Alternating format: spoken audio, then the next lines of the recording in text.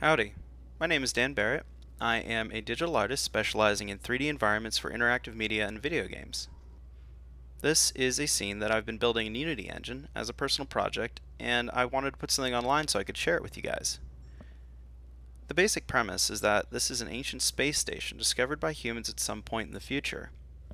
Since then, it has turned into a major trade post with a number of street bazaars occupying its corridors.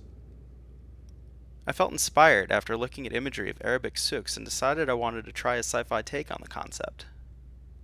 I drew stylistic inspiration from a number of sources, primarily Blade Runner, Moorish architecture, and the architecture of Halo's Forerunners.